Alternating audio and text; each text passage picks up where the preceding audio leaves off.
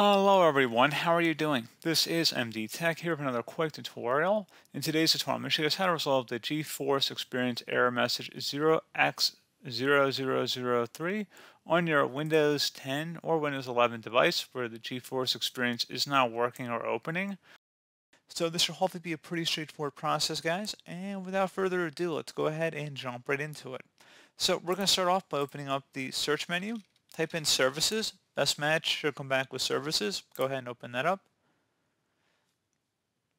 Now there are 4 services you want to locate here. They're all going to have Nvidia in the name of them. So I don't have Nvidia drivers on this computer.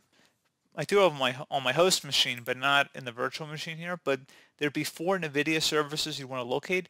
It'd be the Nvidia Telemetry Container, Nvidia Display Service, Nvidia Local System Container, and Nvidia Network Service Container. And you want to go ahead and double click on each one of those one at a time. Make sure startup type is set to automatic and that the service status is running, and if it's stopped you want to start it. And then you want to go over to the log on tab and you want to go ahead and just left click on that, and you want to go ahead and set it to local system account.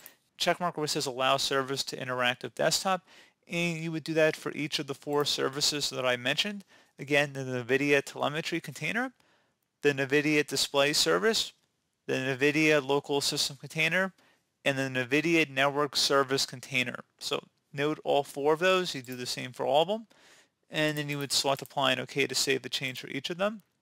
And then once you know what that, you go online and you'd search for Nvidia GeForce download.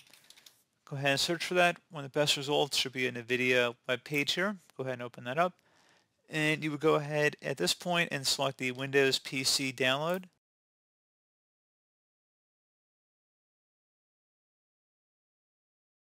And once it's downloaded, go ahead and open it up to run it.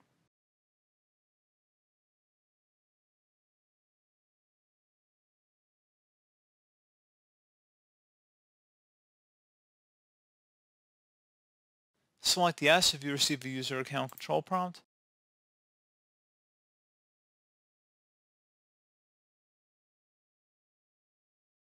And then you just sort of follow along with the on-screen prompts of installing the application. So again, pretty straightforward process, guys. Do hope I was able to help you out, and I do look forward to catching you all in the next tutorial. Goodbye.